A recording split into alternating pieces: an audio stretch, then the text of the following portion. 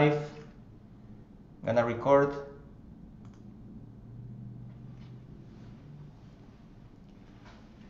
And now I'm gonna admit 50 people. To the people from Facebook Live, welcome. We're gonna start this seminar in a couple of seconds.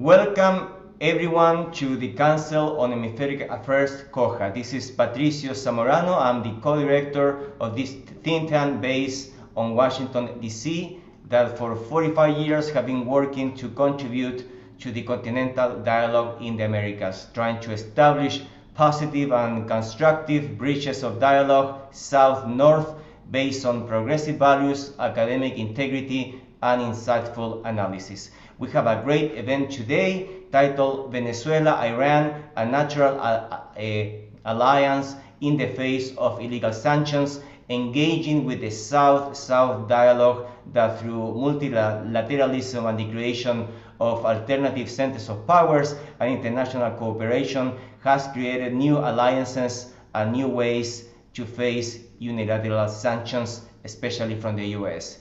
Unilateral sanctions against nations are not allowed by international law and the spirit and the letter of the United Nations. We have international organizations to deal with economic disagreement and political and diplomatic confrontations. However, for the last decades, the US has implemented numerous political strategies outside these legal avenues to fulfill its strategic interests. Today we will be analyzing the situation of one of these permanent confrontations against the governments of Iran and Venezuela and the way the illegal US sanctions have shaped a new alliance between these countries. For this we have two great academic speakers, renowned academic, lawyer and author Dan Kovalic. He teaches international human rights at the University of Pittsburgh School of Law and is the author of several books, among them The Plot of Overthrow Venezuela, The Plot to Overthrow Venezuela, and The Plot to Attack Iran.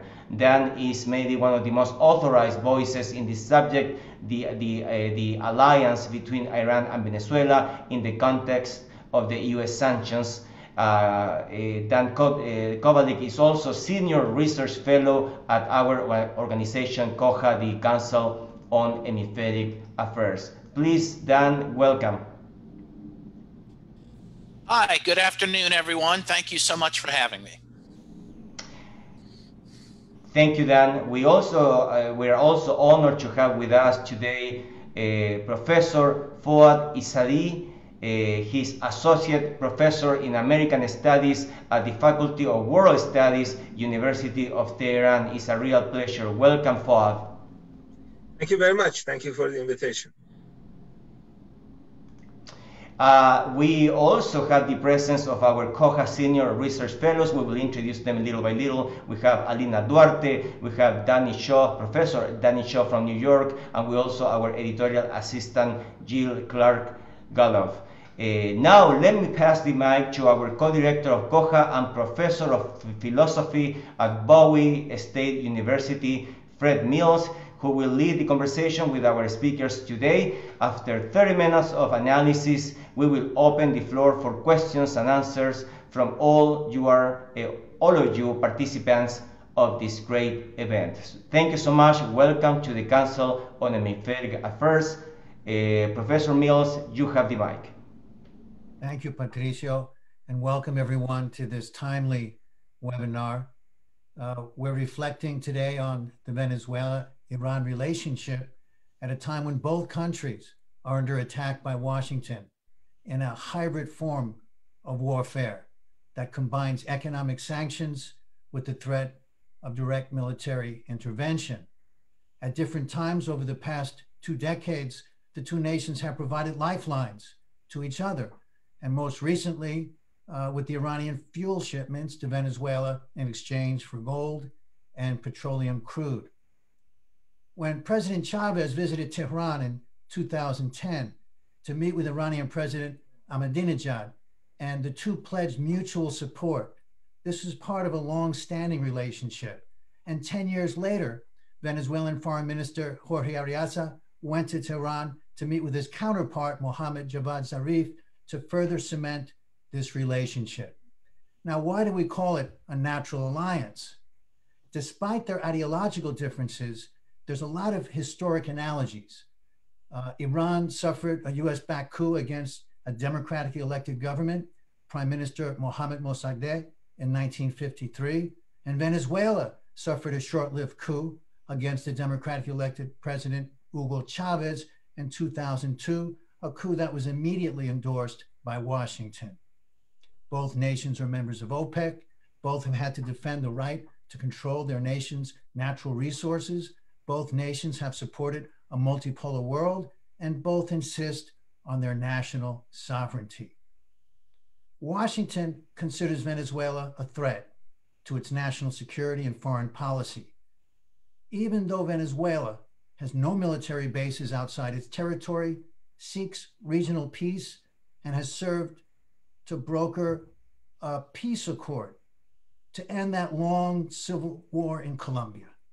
Washington considers Iran an adversary, not only in the Middle East, but now in its, quote, patio trasero, backyard, Latin America.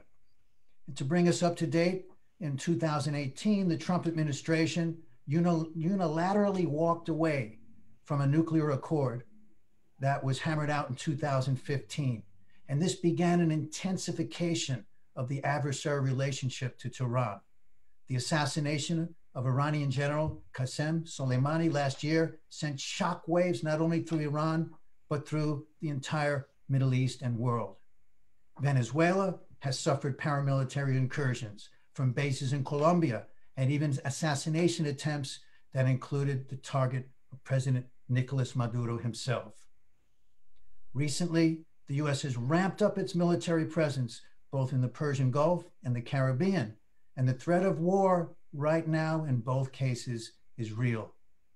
All of this is happening while both Venezuela and Iran are trying to deal with the pandemic, and the sanctions regime makes it extremely difficult to get the urgently needed medicines and other supplies to combat COVID-19.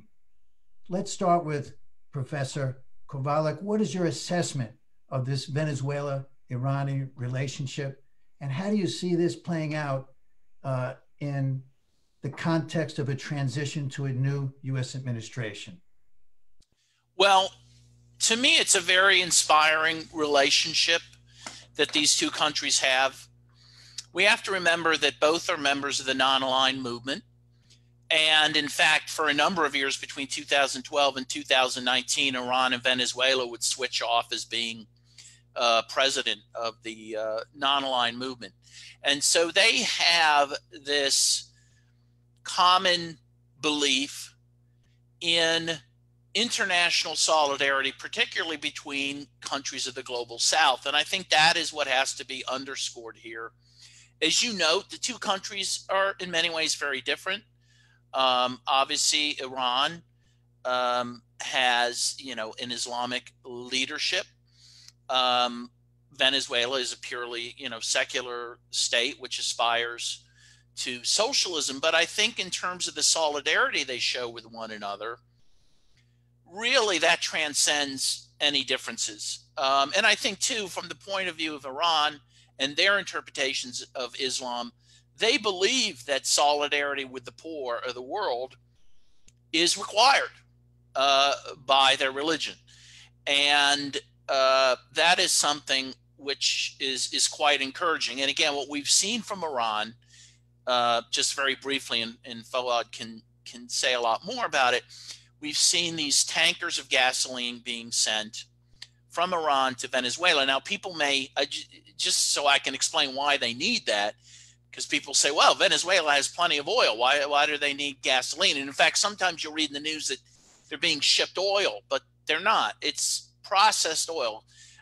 because the sanctions have prevented Venezuela from getting chemicals and supplies and parts necessary to convert their own oil into gasoline. And they need gasoline, you know, for basic things such as electricity, which fuels, of course, water stations, and it fuels, of course, the internet. Without the gasoline, they can't function. Of course, they need it for their vehicles, etc. So Iran has been very critical in filling in that gap, not just with gasoline itself, but with parts and with experts that have been sent to Venezuela from Iran to help maintain their oil facilities and gasoline conversion facilities. The one thing about Iran that people have to remember is they're much farther down the road than Venezuela in terms of having a truly independent economy. They have been under some sort of sanctions by the West since 1979, when the people of Iran overthrew the murderous Shah that the U.S. had installed in 1953 when they overthrew Prime Minister Mohammad Mossadegh. So Iran has had to learn how to be a self-sufficient economy. And I was just reading in preparation for this meeting, a very good article from Foreign Affairs from September of this year, September 17, 2020, that talks about how Iran now is getting more revenue from non-oil, manufacturing than from oil, because it is managed to retool its economy in response to these sanctions, something that they're helping Venezuela learn how to do.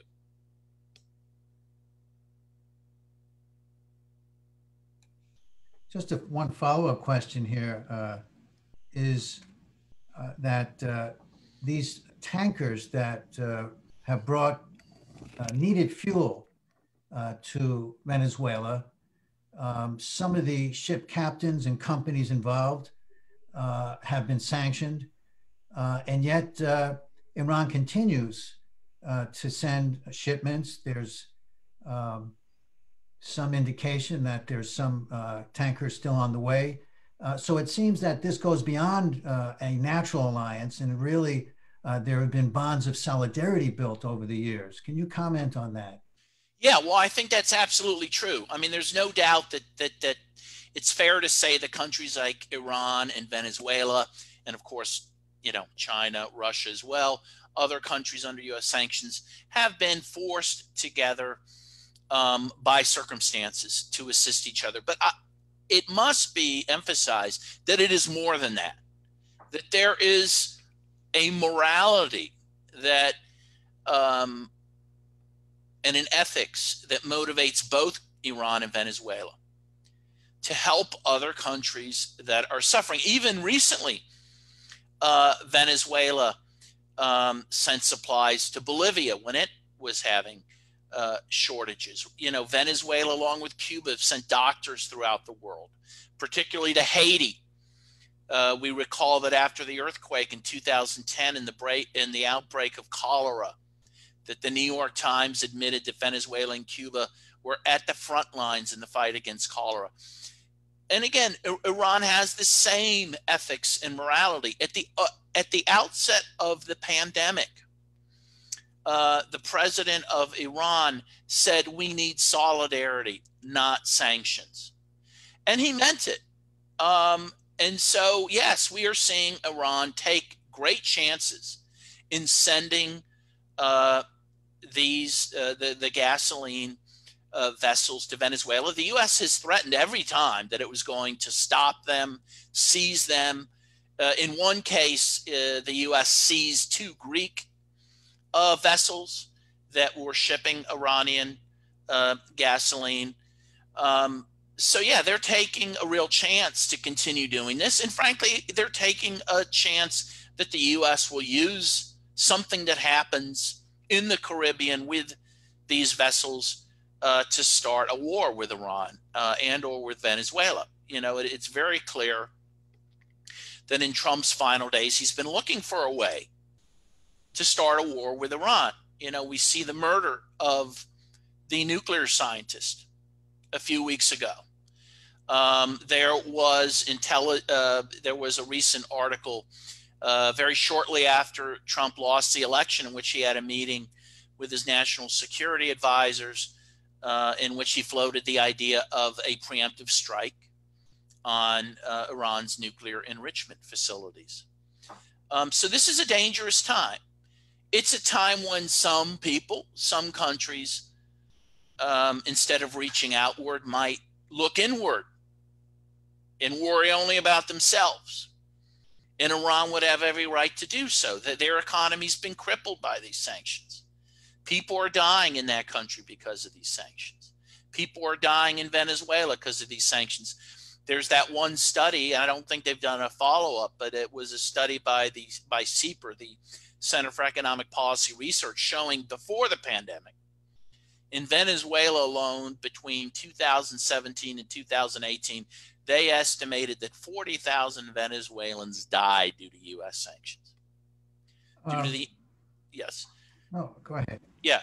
And we're seeing similar things happening in Iran. These sanctions are aimed, we have to remember, at women and children. That we know that that's who is injured by these sanctions. There was a great UN study on the sanctions against North Korea, which show that there with the UN sanctions there.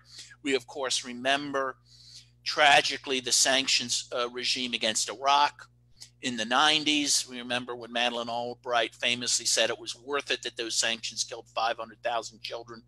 These are anti-personnel sanctions, as deadly as any bomb, right?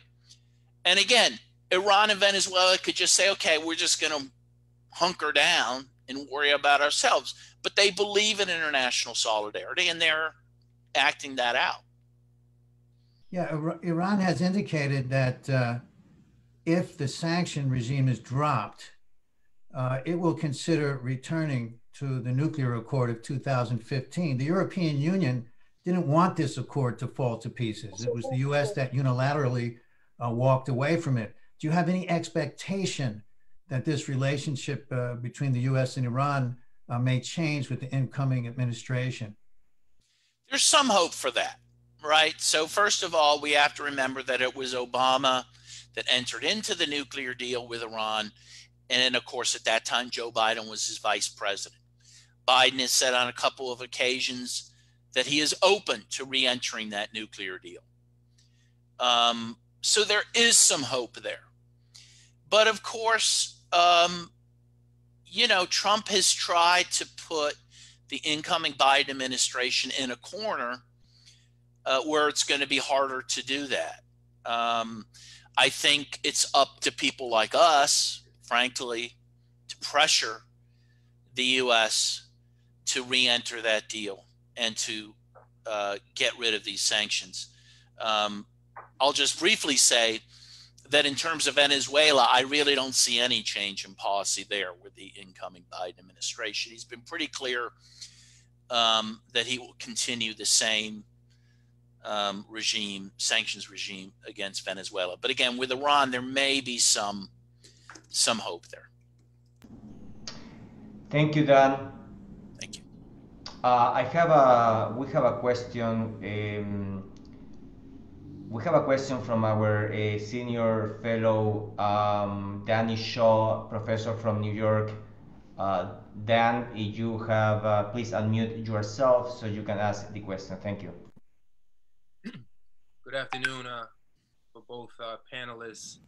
There's a lot of debates in the U.S. left about the character internally of an Iran or a Zimbabwe or a Venezuela or a Cuba. But how can we appeal to broad anti-imperialist forces, as the Kiao Collective said in these very days, that we don't get caught up in the internal challenges or contradictions, but that we maintain a broad anti-imperialist support for all those countries in the crosshairs of U.S. imperialism? How can we further our educational efforts in that direction? Well, I think that's a great question. You know, Iran is not a leftist government, right? It's not the type of government that leftists necessarily are used to supporting. But again, Iran plays such a critical role in the world in many ways. I mean, first of all, in my view, and thanks to Foad, by the way, I visited Iran in 2017. And anyone who visits Iran will find one of the most, advanced, civilized, for lack of a better word, intellectual cultures that you'll find anywhere in the world.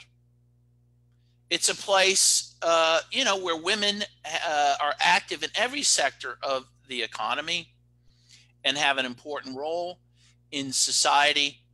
It is a pluralistic society in which many religions prosper. In fact, I saw that the supreme leader sat down. I saw a video. He sat down on Christmas Eve with a Christian family in Iran. I saw a Christmas tree there to show his solidarity with the Christians in Iran. Iran has the second largest Jewish population in the Middle East. And their community leaders have been very vocal that they are happy there and treated well there. There is a Jewish hospital in Tehran that has received millions of dollars in support from the government. This is the type of country and government that I do feel people can feel good about supporting. And again, oh, by the way, I need to quote Anthony Bourdain here, the late Anthony Bourdain. I hope I'm pronouncing his last name right. The famous chef who went around the world. He had that show. And I agree with him that the Iranians are the most hospitable people on earth. You'll never be treated better by anyone. And again, people need to understand that those are real people, good people that are suffering due to these sanctions. The other thing about Iran that I admire is, frankly, they're probably the staunchest supporter of the Palestinian people. And one of the last in the region, right, as the Gulf states have totally sold out to the West, Iran stands as a bulwark of supporting the Palestinian people. Again, they have an ethic, that government, of solidarity, of support for the poor, that, again, may not be leftist in nature, but it is a socialist ethos, whether they would call it that or not, I believe. That would be my take on Iran.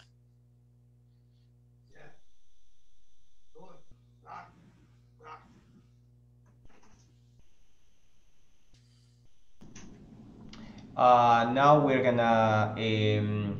gonna pass the mic to Foad, but please, Professor Mills, you have a question for him first, right? Yes, Professor Izadi, I'd like to ask the same question.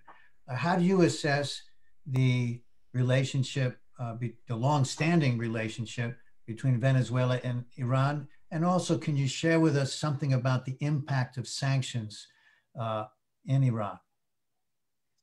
Yes, very good. Thank you very much. An excellent question. Thank you again for the invitation. I'm talking to you from Tehran, so I hope you can hear me okay. We are very far away from you. As Dan said, the revolution in 1979 was very much an anti-imperialist revolution.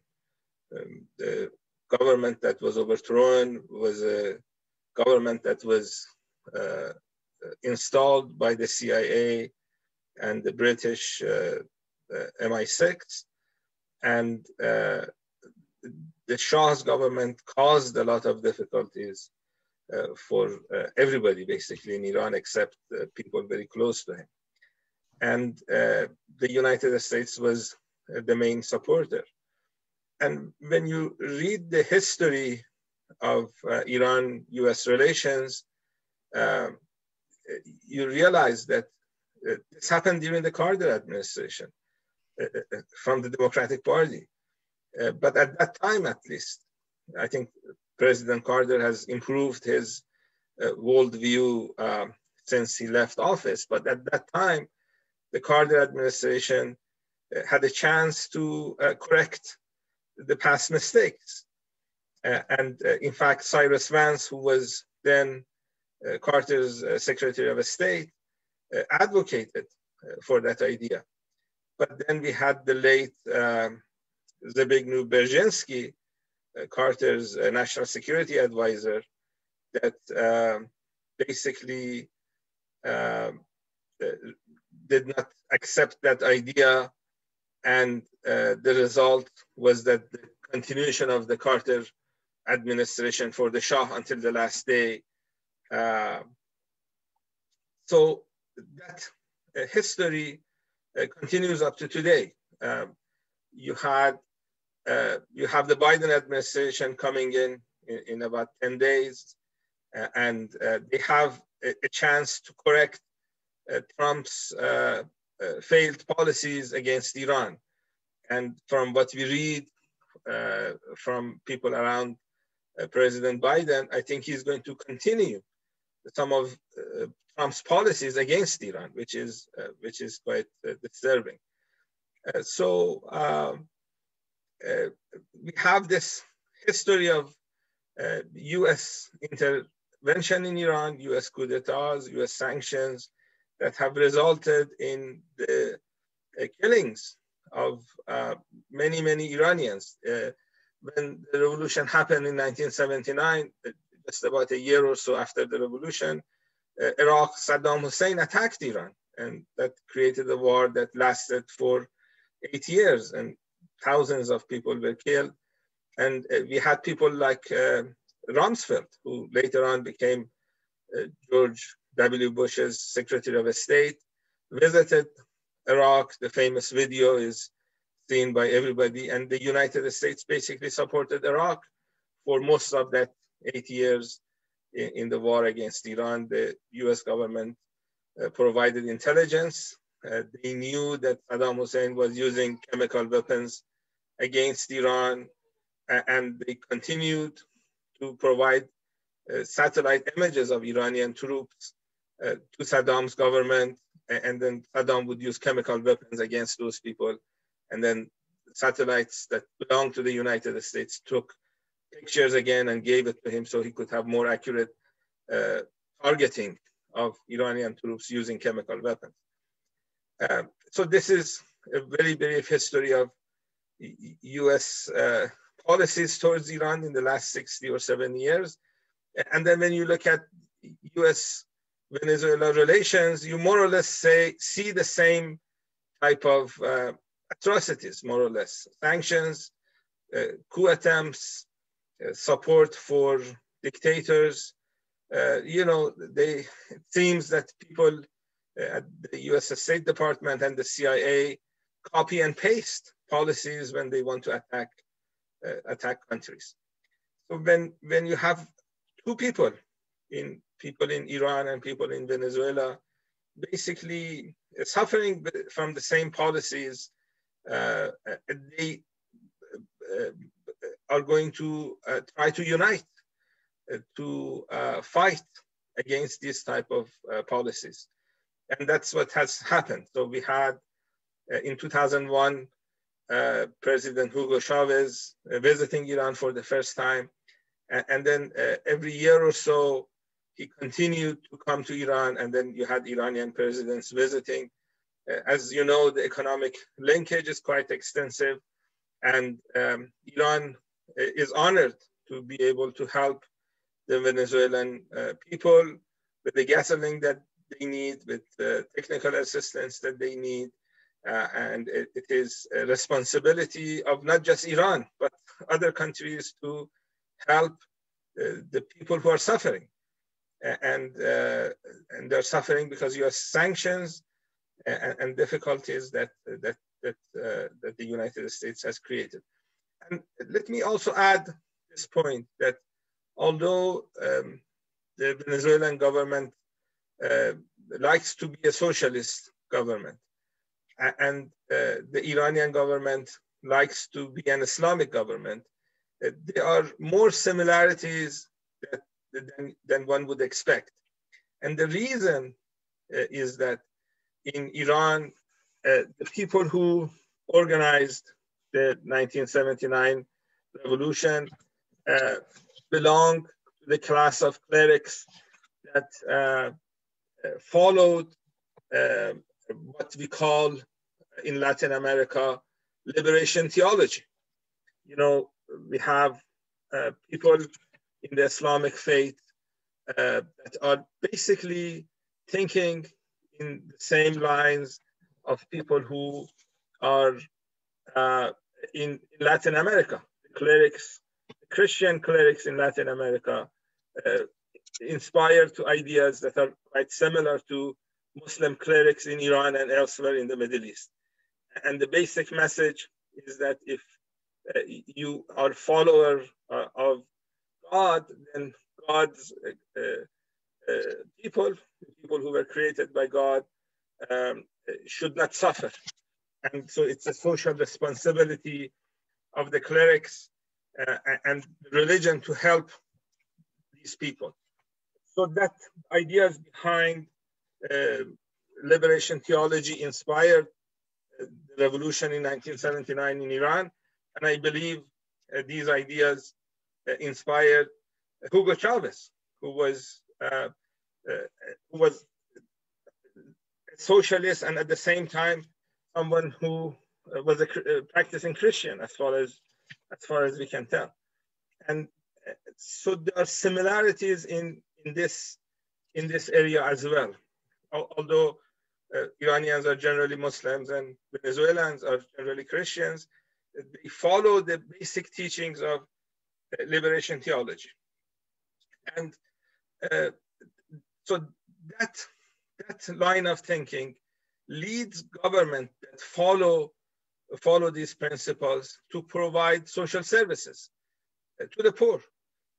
And if you go to the United Nations Human Development Index site, as you may know, the United Nations has this index that deals with countries' education, countries' health, countries' general well-being of the people. And you look at the data, UN data on Human Development Index, and you see Iran is doing quite well in terms of growth.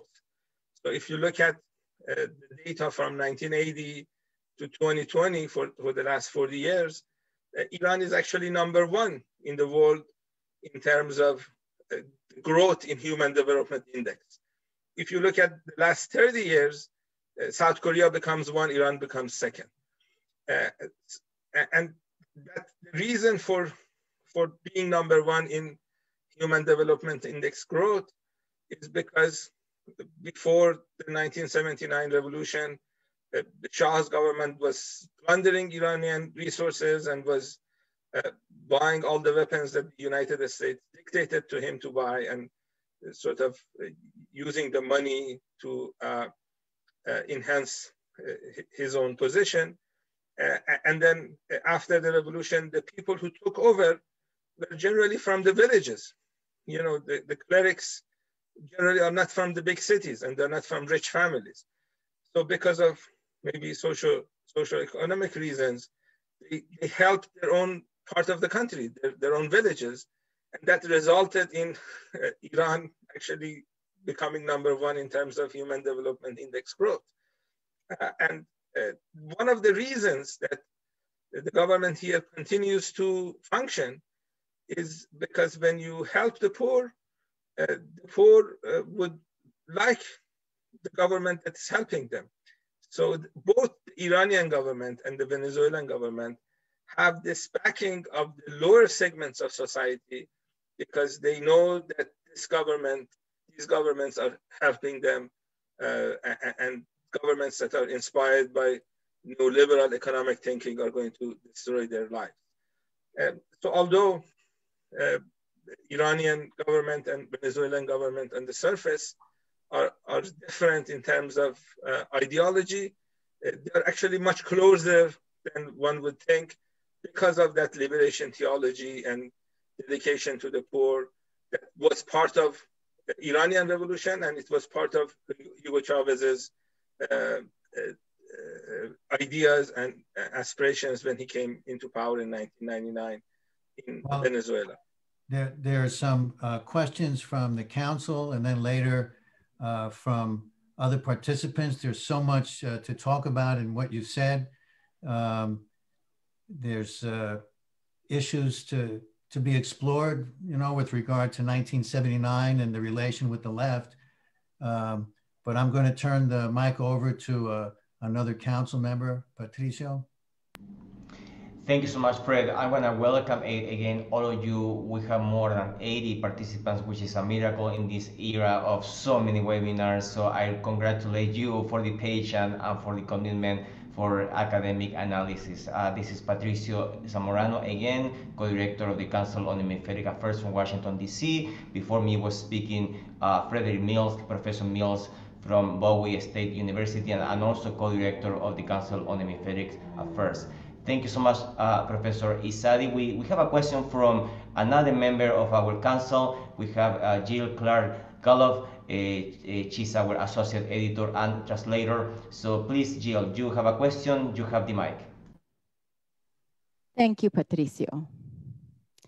Thank you. It is so encouraging to see Venezuela and Iran working to get around the sanctions. That bodes well for the dozens of countries and millions of people living under the yoke, living and dying under the yoke of sanctions. But it also bodes well for all of us for a future multipolar world. And I'd like to ask our two speakers to talk about what repercussions they believe this could have for multilateral institutions and for the role of the non-aligned movement. And thank you all for being here today.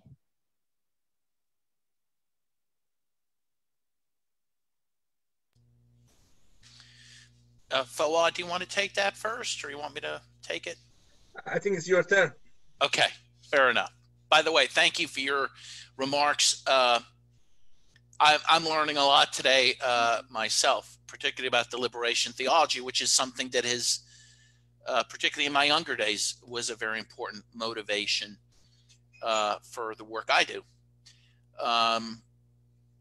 Yes, I think that Venezuela and Iran, again, which are leaders, have been and continue to be leaders in the non-aligned movement. I think their relationship and I think what they're showing they can accomplish with that relationship will help build a multipolar world. I mean, we're seeing that already. And I think, of course, it's going to be key, their relationship also, again, with Russia and China, which have bigger economies. It's a necessary thing. You know, the U.S., at least the last I looked, they were sanctioning like 35 different countries, representing about a quarter of the world's population. Can you imagine that? And so, and because the U.S., at least for the moment, still controls the U.S. banking system and economy, because the U.S. dollar is still preeminent in the world, the U.S. can effectively sanction these countries and impoverish them. And so, again, the world that I mentioned that's being sanctioned by necessity are going to have to come together. And the irony of irony, I see someone just said 39 countries are now under sanctions. Thanks for that post. The irony of ironies is that what the U.S. is doing by these sanctions, it's going to sanction itself out of the world economy. It's going to make it so that the U.S. dollar cannot be relied on by many countries. And that's already happening. The countries I just mentioned are starting to find ways to trade outside the U.S. dollar. And I think you're going to see that more and more. And again, ultimately, the U.S. economy is going to be hurt by these sanctions. We are taking ourselves out of the world economy. And I do think a multipolar world is being built. And that is frankly why, and then I'll end my remarks on this, that's why the U.S. is acting the way it is. It's desperate. It knows that its goal of being the only superpower a goal it had for a very short time after the collapse of the Soviet Union is slipping through its hands. That's what makes the U.S. even more dangerous. I think it's willing to do very violent things to try to maintain that, you know, its aspirations of a unipolar world. And again, it's up to Americans to really reject that.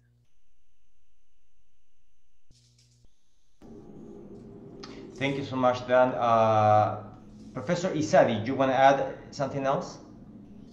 No, I think, as Dan said, the United States has been following policies that's isolating the United States more than anybody else. So imagine if Iran was not under sanctions and Venezuela was not under sanctions. You would not have Venezuela and Iran cooperating, given the fact that they're quite far away from each other. And you know, I visited Venezuela 2 times in the last 5-6 years, and when I go to Venezuela, I feel I'm in Iran, because in terms of cultural issues, in terms of not seeing racism, you don't do that when you go to some other countries.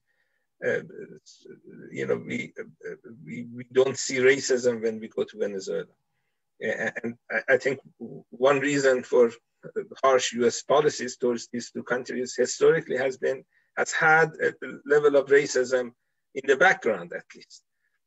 You know, brown people are not supposed to be cooperating with each other in that manner. So the United States has tried very hard. The U.S. foreign policy aim has been to isolate Iran, and U.S. foreign policy aim has to be to isolate Venezuela. They have tried to isolate these 2 countries under the slogan of human rights, which, you know, it's surprising to me, because when you sanction millions of people, you're violating their human rights. And you saw, I think Dan mentioned this, or Frederick mentioned this, that Iran, you know, has some money outside the country, in South Korea, in India, in other places. These are foreign currencies, and Iran wants to use this money to pay directly to vaccine companies to be able to buy vaccine for coronavirus. And the US is not allowing that, for Iran to use its own money to pay. They don't want to get the money into their hands and then give it away. They want to just send the money directly to that vaccine company, and the US is not allowing that. And then they talk about the issue of human rights, and they have this show of concern for human rights. So when people face this type of difficulties, then the end result is going to be more cooperation and more closeness. And in terms of, and as you know, we are moving towards a multipolar world anyway. And this is generally the consensus of a lot of literature, including some that it's produced by US government outlets. The National Security Council had this Global Trends 2030. It's available on their site, which talks about by 2030, which is just 9 years away from now, there will not be any hegemonic powers. At least that's what they say. And you know, National Intelligence Council is one of the 17 organizations that form the US national security apparatus.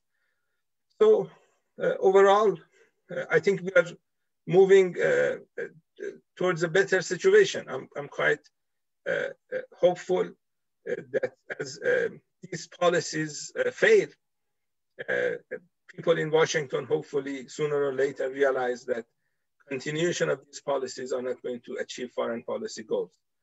And with the Biden administration, I think the American left has an opportunity to make sure that people who occupy important positions in the US government are learning the lessons of the past, not following the previous mistakes.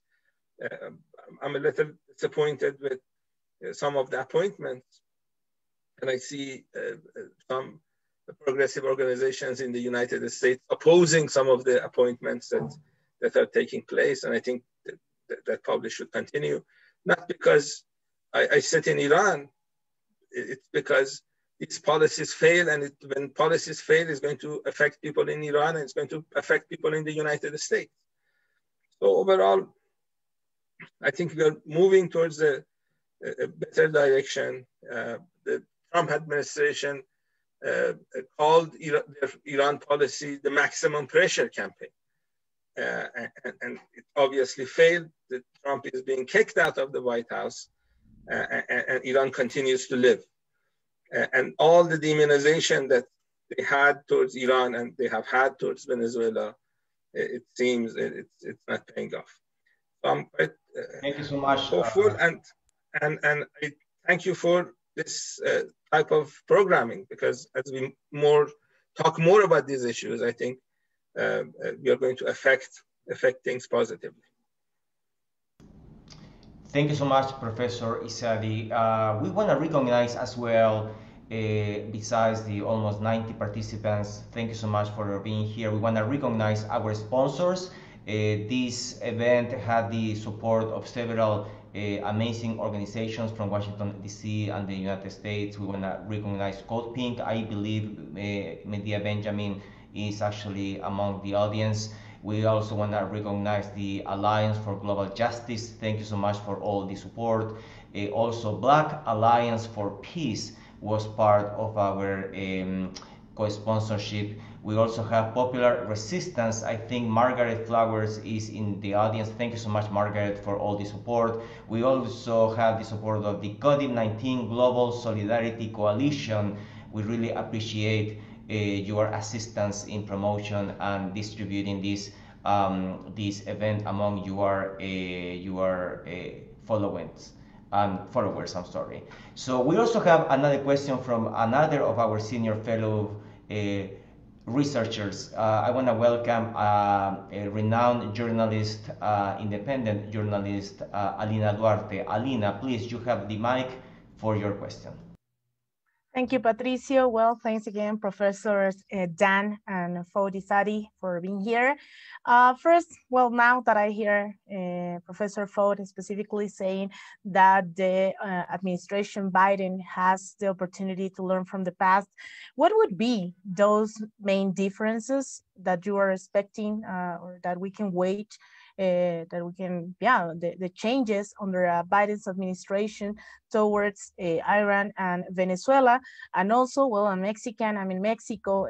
I would like to ask what should be the role of the movement, the international solidarity movement, to stop these kind of sanctions, and also to take advantage that most of the people I can see here are from the US. Maybe what should be our role in this case? Thank you.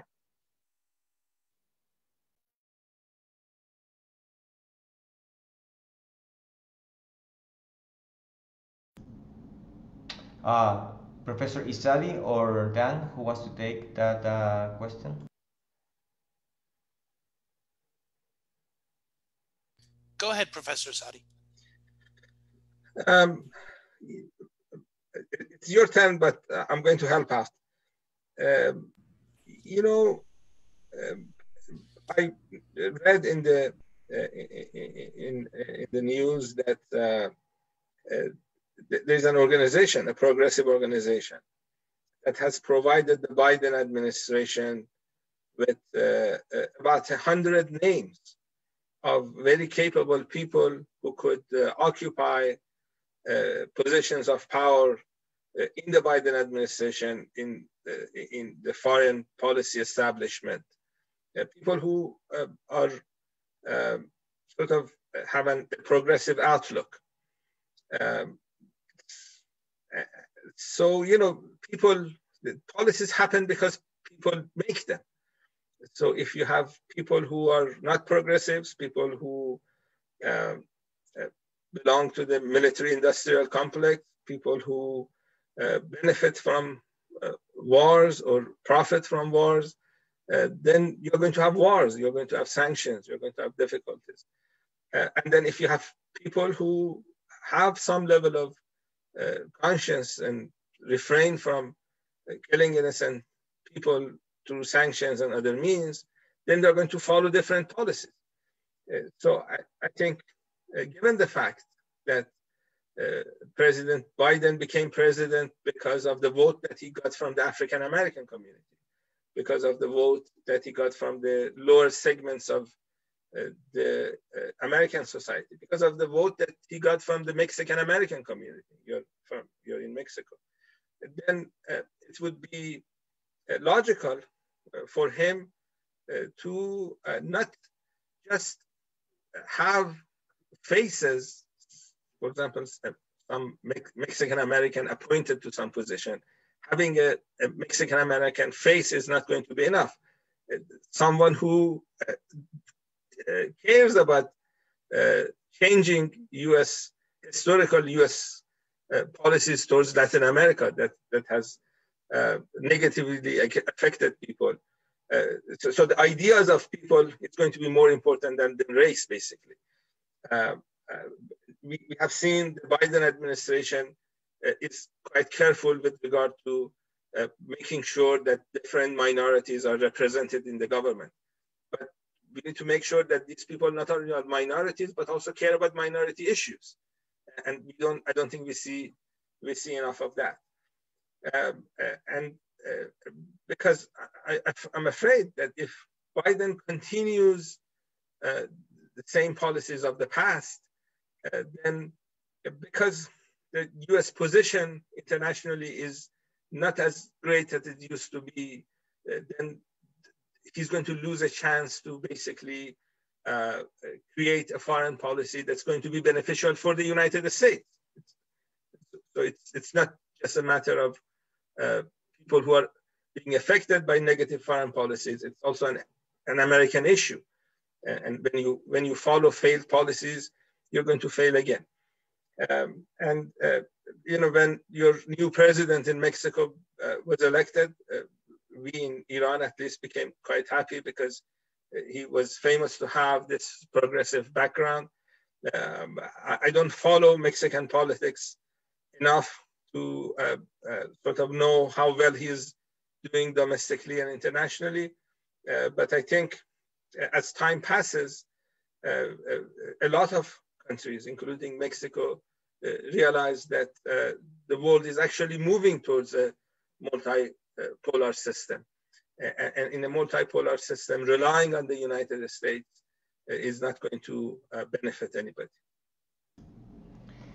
Thank you so much, Professor Izadi. We have a lot of questions in our chat. So what I'm going to do is, if you want to speak out and show your face or your audio, please use the little hand. You can raise your hand if you're familiar. All of us are very familiar with Zoom these days, but on the lower, depending on your system, but normally on your lower right corner, you can see like a little hand that you can raise. But we have some questions. Let me see if Thomas Rourke would love to ask a question. I'm not sure if you want to say it directly, Thomas. You have a question about food security. So yes, I will. Thank you. My first question was, how have both countries, in the face of such extreme sanctions for so long, been able to develop their self-sufficiency in agriculture, given the sort of uneven state of their industrial production and mechanized agriculture is, well, I don't know. And my second question revolved around the nature of the Bolivarian revolution and how that really is this, we hear Bolivarian revolution on Venezuela and Islamic revolution in Iran, which in my considered opinion was, a reactionary and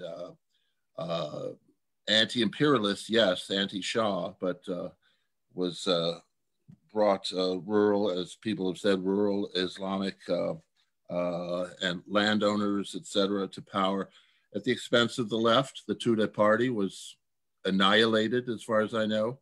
I don't know if the oil workers are unionized in Iran to this day, but they were the strongest and most powerful industrial union in the Middle East in 1978, as far as I know.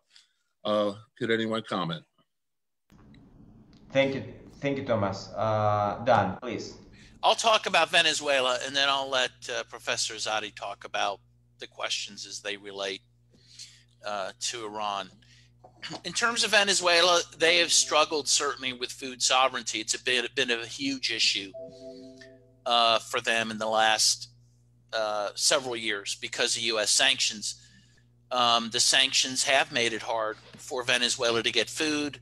Food shipments have been interrupted. For example, food shipments from Mexico have been interrupted due to the sanctions. So they are trying to encourage local farmers and local farming through this CLAT program that they have and that they've tried to expand. Again, the U.S. has tried to sanction this food program. But what the food program does is it encourages small farmers by buying food from them and then distributing that food to the poor throughout the country. And it has been a successful program. Again, it's been hampered by the sanctions, but that has been something they've been trying to do, is to encourage local small farming. And that is starting to really take off in Venezuela. Let me just do a little shout out, because I know there's people here from Nicaragua. Nicaragua, under the Sandinistas, has been incredible in terms of their food sovereignty. They were starting to approach, 100% food sovereignty is their goal. I think they're at least 85%.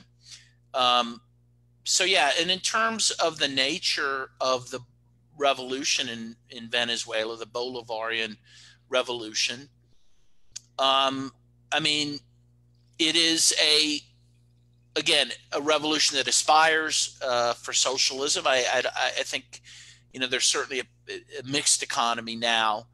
I think, again, the sanctions and the isolation have made it difficult for them to advance far down the road towards socialism, but that is the goal. And there is a tension, though, I mean, between trying to have a more worker-based economy and dealing with the remnants, of the, capitalist oligarchs that have existed there for so long and that the U.S. has worked with. For example, there is this Polar food company that Venezuela's had to rely on for food distribution. And at times they've been hoarding food, and people have been calling for the nationalization of Polar. Which has not happened yet, I think in part because there's concern, whether the government itself could, take over in an effective way to distribute food. But in any way, I think we see with the new National Assembly that's just been voted in, and by the way, I think that those were, very important elections. 32% of the population voted for that National Assembly. Over 100 parties ran in that election. I think you will see the economy advance towards, again, a more at least socialistic economy. With that, I will turn it over to Dr. Izadi. Yes, thanks. I put up a link in the chat area. That's a link to Iran's constitution. And I would encourage people who are interested about how Iran is doing and the sort of ideological background of the revolution and what's happening today. Taking a look at that constitution, I think, would be helpful. When the revolution happened, the people who took over did not have any experience running a government. They knew they didn't like the Shah. They knew They didn't like the United States foreign policy. They knew what neoliberal capitalist system of governance can do to a country because they lived it.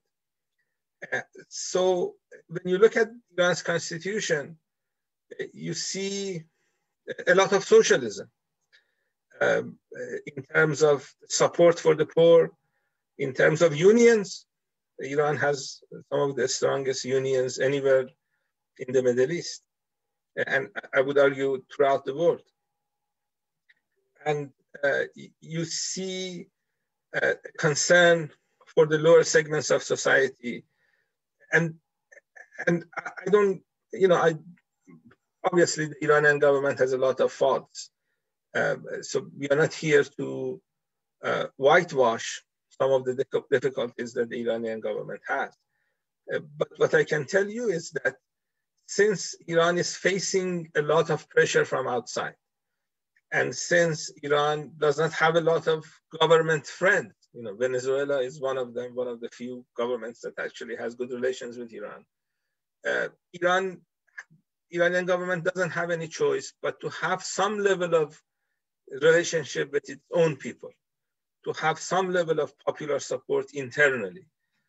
And that's why you have the sanctions. The sanctions are designed to harm ordinary citizens. So they get tired of the sanctions, they come to the streets and overthrow the government. And this is what the United States thinks is going to be the better way. The other way is to invade a country like Iraq or Afghanistan and then have difficulties with that. So having governments that are not following US dictates to be overthrown by their own people, it is going to be cheaper, cleaner, and more long-lasting. You know what happens to occupations.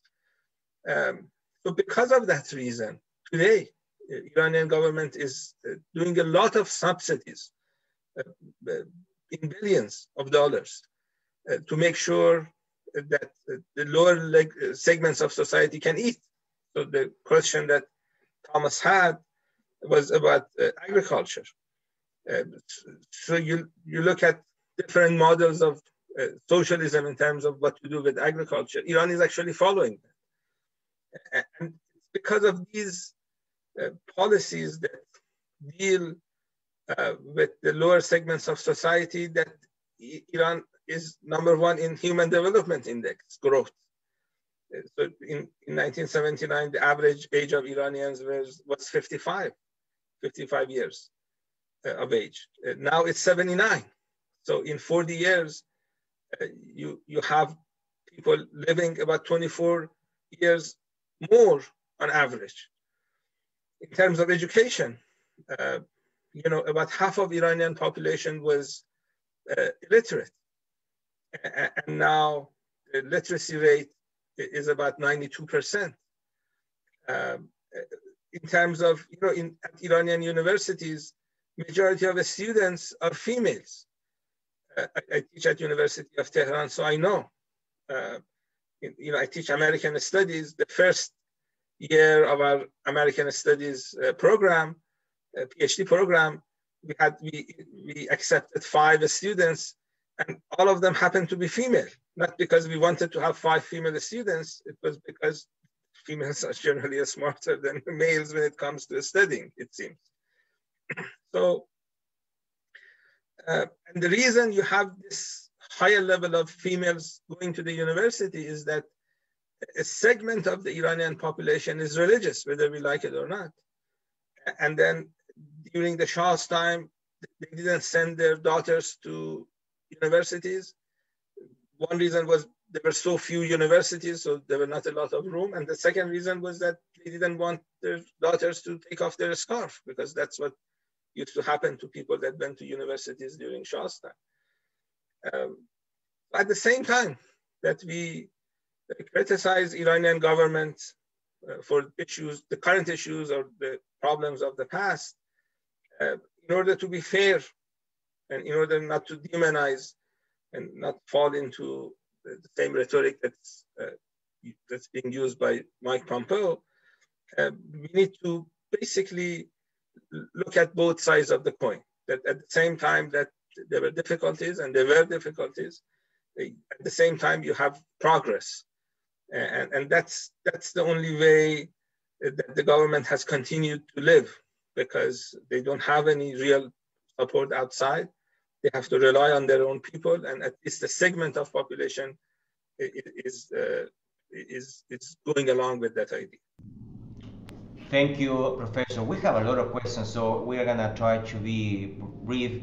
And we know that we are past the hour, but we have so much interest that we're gonna continue a little bit more, maybe a couple more questions from the audience, just to close up this great event. We have a question. Let's see if Nina Paglicia or Paglicia, maybe in Italian, I'm not sure, if he wants to open his mic, we will be glad to hear your question. Nino, are you available? Yes. Yes. Hi. Thank you very much for allowing me to ask a question. Thank you for the speakers. I admire them both. I'm a Venezuelan Canadian, so I have a direct interest on everything about Venezuela and, of course, the relationship with Iran. But my question is on the issue when we talk about so many countries that have been sanctioned by the US and all the negative consequences of these sanctions. A number of 39 countries has been mentioned as sanctioned by the US. I'm wondering, and I would ask the speakers to address maybe the idea of a possibility of developing a coalition, a strong formal coalition of sanctioned countries. There would be 39 of them at least that could, try to offset the negative impact of those sanctions. That coalition could make the country stronger in terms of politically, and also commercially through trade, and overcome to a certain extent the sanctions. I would like to hear your opinion on that. Thank you.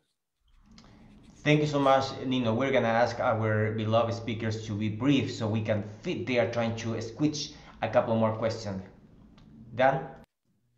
Yes, well, I think, Nino, first of all, I admire you as well. I follow you and your work in particular on Venezuela. I think that is starting to happen. I think that is a real possibility. And again, I think we're going to see through the non-aligned movement in particular, that sort of move. I think China's playing a leadership role in trying to do that. We didn't talk much about China, but I think it's at least worth talking about and what they've been doing to assist poorer countries economically, infrastructure-wise, and in fighting COVID-19. Again, I do think you're going to see this move towards those countries that are being sanctioned, trying to create essentially an alternative economic trading system. We also have a very good question. I would love to give this chance to Juliana from Brazil. She has a very interesting question. Juliana, you are online. You can have the mic right now. We're gonna wait for you a little bit. Okay.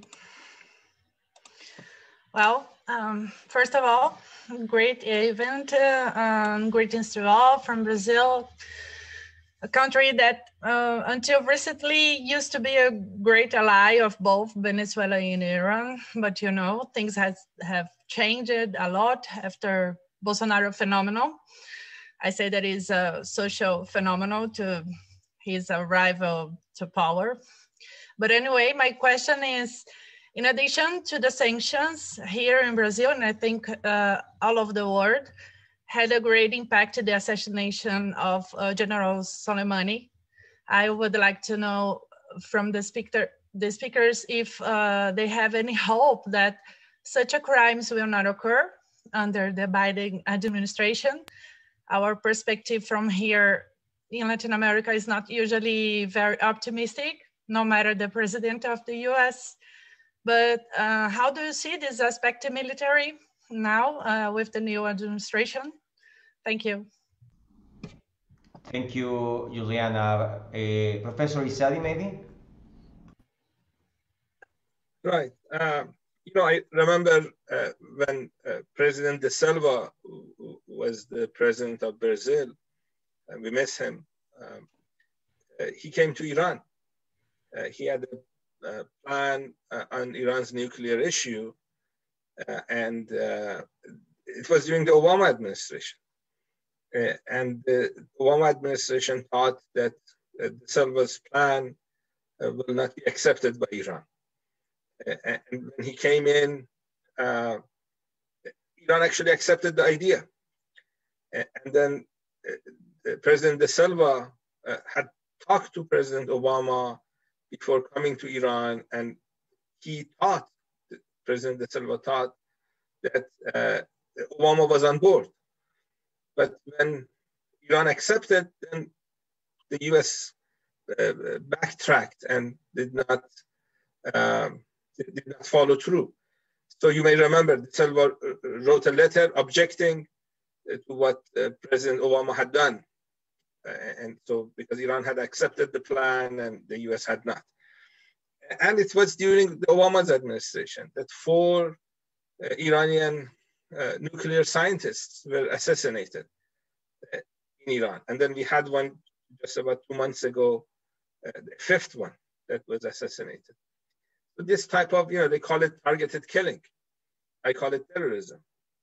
It has been going on. We had it during the Trump administration. We had it during the Obama administration. Israelis are supposed to be responsible for it, but from what we read, at least for the 4 people who were assassinated during the Obama administration, that they coordinated and they sort of checked this idea of killing Iranian scientists, and it seems that they got a green light from Washington. We hope they don't repeat that. President Trump came very close to an all-out war after the assassination of the Iranian general. Iran and United States are not officially at war. So when you kill an Iranian general who was in Iraq by invitation of Iraqi prime minister, he came through the official airport using his passport. When you assassinate people like that, you show that you don't have any respect for international law. And we hope that the Biden administration does not follow Trump's policies, including the policy of assassinating Iranians, whether inside Iran or outside Iran. But given the fact that during the Obama administration, we had people doing things they were not supposed to do, I hope we see a change in the Biden administration. I cannot tell you a definite answer. With regard to Nino's proposal about countries that are sanctioned by the United States to unify and have a unified front, great idea. I hope policymakers in these countries hear you. I realize that China and Russia are not helping Venezuela as much as they used to. I think the Monroe Doctrine is it's very old, but I think that there were some hesitations in the last couple of years, and there is this reduction of help that's coming from China and Russia. Russia also has a lot of oil and gas, and they could ship gas to Venezuela if they wanted to, but it's Iran that's actually doing that. So overall, I think with countries that are facing similar difficulties, more or less they're going to find common ground. And Patricia told me to have short response, and I'm not listening to him. So let me stop now.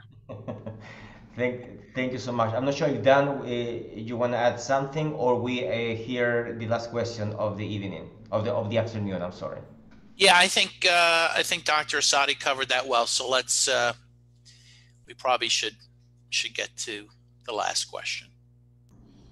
Yeah, thank you so much for everyone who had stayed almost 20 minutes longer than planned. We try to be very disciplined, but the seminar is just great in terms of information about this subject that is not normally covered by the mainstream cycle of webinars here in Washington, D.C. So we want to offer the last question to David Paul. He asked in the middle of our conversation, so we're going to pass the mic to David. David, if you can unmute yourself, you have the mic for the last question.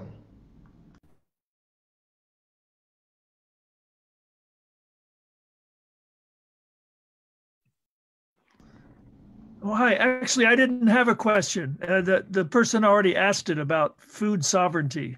That was going to be my question, so I don't have any separate question. But thanks. Sure. Thank you so much. We have several more questions. Let me select one. We have a question. If you can unmute yourself, Paul, that would be great. We have we have a more philosophical question from Paul Flansburg. I'm not sure if you can unmute your mic, and you will have the last question of the afternoon. Paul Flansburg. Hi, I'm sorry. I wrote a couple. If you have one in mind, I'll let you read it, if that's okay. Okay, I'll have to find it. It's in the comments. I know I wrote, there's several questions, but you picked out, you see one that you're identifying. Feel free to ask that question yourself or read it. Sure. You have one talking about the indoctrination of here in the U.S. That's a reminder. Maybe you can elaborate. Yeah, in the United States, we're indoctrinated about who the bad guys are. Honestly, I can't remember where I was going with that. Yeah, you were asking if you can give us, Professor, some clues. This is more in terms of the social, psychological aspect of this manipulation of information in general, right? That we divide the world from the U.S. in bad guys and good guys. We certainly, that actually engages with the age concept of the Cold War, right? That we divide the world in good actors and bad actors, depending on the fact that they align or not with the U.S. foreign policy. So you can right. So my question is, who's culpable in forming that message, so everyone else believes it? Who's culpable? Well, I think, well, of course, you have the government of the United States, which, just spreads out now propaganda in the fashion that you're saying. The CIA, for example, does this, and they do it, overtly and implicitly through the media and through Hollywood. I mean, we know that the CIA has paid journalists. There's a case of Judith Miller at the New York Times, who was basically a mouthpiece for the CIA, right, in pushing the war against Iraq. We know this. We know that the CIA is actually involved in, approving scripts in Hollywood. There's several books written on this. Just to give some examples, in the Black Panther movie, which everyone loved, the Black Panther superhero movie, the only good white character in the movie was a CIA agent, right? And we know that the CIA often, I'll give you just one other, in Meet the Parents, if you saw that, Ben Stiller, when he goes into Robert De Niro's lair and he sees figures out he's with the CIA. Initially, he was going to find a torture manual on De Niro's desk. But the CIA took that out, said, no, we don't want you to talk about torture, right? And so now those are more overt forms, but I think the media in general and the news media in general, and again, go back to Chomsky and Edward Herman and manufacturing consent, they accept the idea of American exceptionalism and they push it. And part of American exceptionalism is that we're good, everyone else is not as good, and then of course those we claim are enemies are bad. And there's almost no dissent about it, and I would say less dissent now in the media about those issues, about who is good and who is bad, than ever. So I would hold the government and the media and Hollywood, they're all complicit in it. Well, I'll just give one other example, is that the Tom Clancy show about I think he's a CIA agent, John, I'm forgetting his name, but anyway, the guy from The Office, Jim, was in it in the latest season, and the whole thing was about him going to liberate Venezuela from clearly someone who was Nicolas Maduro. So these things, not so subtly, of course, encourage this idea about who is good and bad in the world, and really, greases the skids for people in this country to accept the support of coups around the world. I hope that's helpful. But thank you so much, Professor Dan Kovalic. I think we're gonna close this event now. It's been a wonderful, almost 90 minutes of analysis. We really appreciate all your participation. We had consistently 70 participants throughout all the time. That talks a lot about the interest on this subject. Again, my name is Patricio Zamorano. I'm co-director of the Council on Hemispheric Affairs. We hosted this event also with Professor Fred Mills, co-director of COHA and professor of philosophy at Bowie State University. We of course had Professor Foad Izadi from University of Tehran. We also have our senior research fellows here at COHA, Jill Clark Goloff. We have Danny Shaw, Alina Duarte. We also want to thank our sponsors. We have Coldping sponsoring this event, Alliance for Global Justice. We also have Black Alliance for Peace. We also have Popular Resistance and the COVID-19 Global Solidarity Coalition. I know that we have still pending questions, a lot of questions. I'm so sorry that we didn't have more time, but we invite you to go to coha.org. You can be in communication with us. You can send us messages. You can also submit articles. We are open to any analytical academic articles about the situation between the US and Latin America and beyond. So if you want to submit your piece of content, please do so. We will consider it and our editorial board may publish it. I don't have anything else to add. Thank you so much, Dan Kovalic, Professor Foad Izadi from Iran. We know that for Foad it's almost midnight there, so we really appreciate your help. Thank you so much, everyone, and please be in contact and be safe. Bye.